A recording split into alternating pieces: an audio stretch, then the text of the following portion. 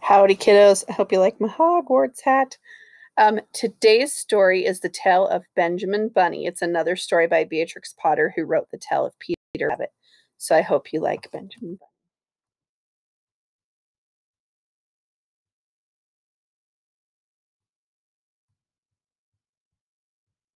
One morning, a little rabbit sat on a bank.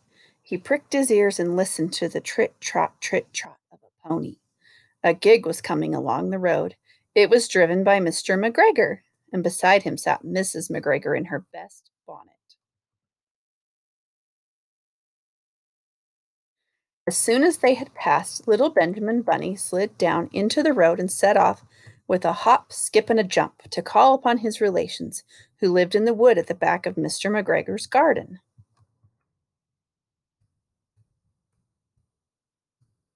The wood was full of rabbit holes, and in the neatest, sandiest hole of all lived Benjamin's aunt and his cousins, Flopsy, Mopsy, Cottontail, and Peter.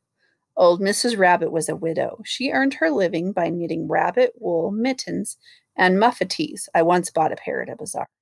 She also sold herbs and rosemary tea and rabbit tobacco, which is what we call lavender. Little Benjamin did not very much want to see his aunt. He came round the back of the fir tree and nearly tumbled upon the top of his cousin Peter. Peter was sitting by himself. He looked poorly and was dressed in a red cotton pocket handkerchief.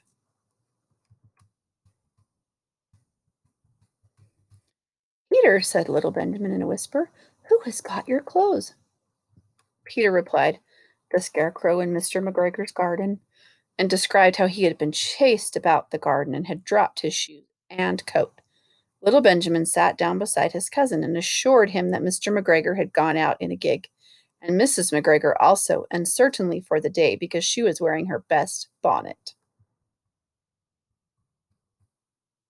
Peter said he hoped that it would rain.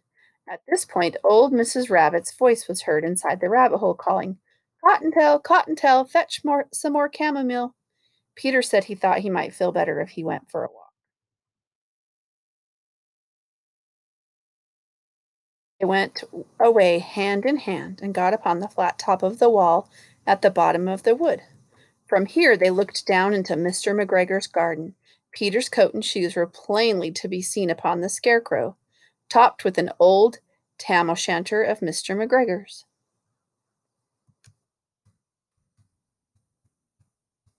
Little Benjamin said, it spoils people's clothes to squeeze under a gate. The proper way to get into is to climb down a pear tree. Peter fell down head first, but it was of no consequence, as the bed below was newly raked and quite soft. It had been sown with lettuce. Lettuces.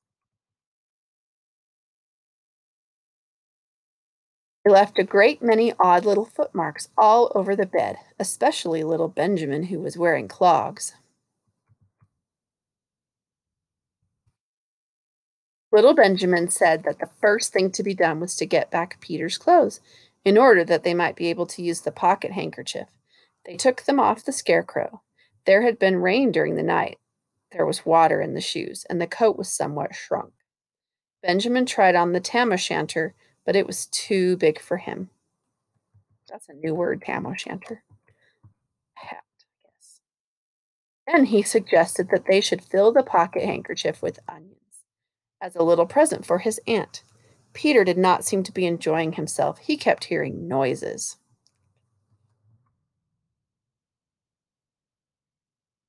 Benjamin, on the contrary, was perfectly at home and ate a lettuce leaf. He said that he was in the habit of coming to the garden with his father to get lettuces for their Sunday dinner.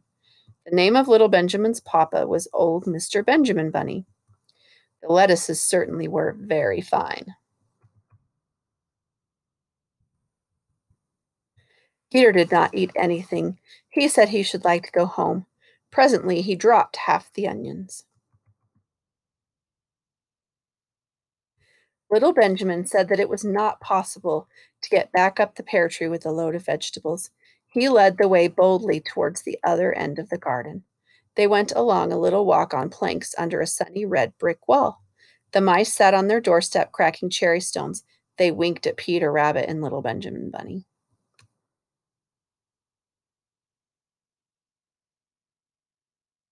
Presently, Peter let the pocket handkerchief go again. He got amongst flower pots and frames and tubs. Peter heard noises worse than ever. His eyes were as big as lollipops.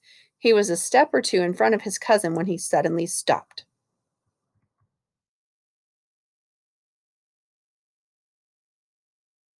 This is what those little rabbits saw around that corner.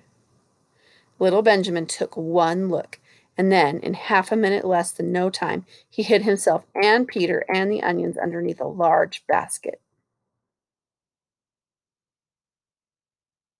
Cat got up and stretched herself self and came and sniffed at the basket. Perhaps she liked the smell of onions. Anyway, she sat down on top of the basket. She sat there for 5 hours. I cannot draw you a picture of Peter and Benjamin underneath the basket because it was quite dark and because the smell of onions was fearful. It made Peter Rabbit and little Benjamin cry. The sun got round behind the woods, and it was quite late in the afternoon, but still the cat sat upon the basket. At length there was a pitter patter, and some bits of mortar fell from the wall above. The cat looked up and saw old Mr. Benjamin Bunny prancing along the top of the wall of the upper terrace. He was smoking a pipe of rabbit tobacco and had a little switch in his hand. He was looking for his son.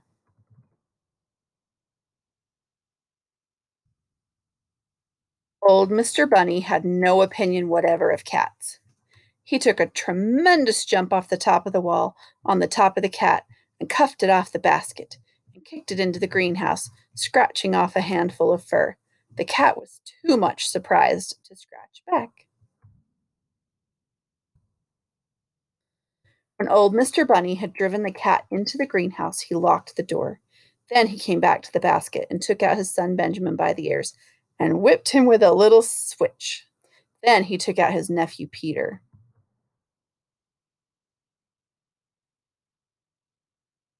And he took out the her handkerchief of onions and marched out of the garden. When Mr. McGregor returned about half an hour later, he observed several things which perplexed him. It looked as though some person had been walking all over the garden in a pair of clogs, only the footmarks were too ridiculously little. Also, he could not understand how the cat could have managed to shut herself up inside the greenhouse, locking the door upon the outside.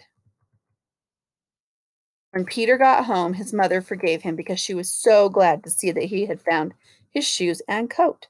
Cottontail and Peter folded up the pocket handkerchief, and old Mrs. Rabbit strung up the onions and hung them from the kitchen ceiling with the bunches of herbs and the rabbit tobacco. The end. I hope you liked it. My favorite part is the drawing. So if you want to try to draw Benjamin Bunny and Peter Rabbit, you can. They're also kind of watercolory, so if you have watercolors at home, that'd be cool. But just for fun. But thanks for listening. Bye.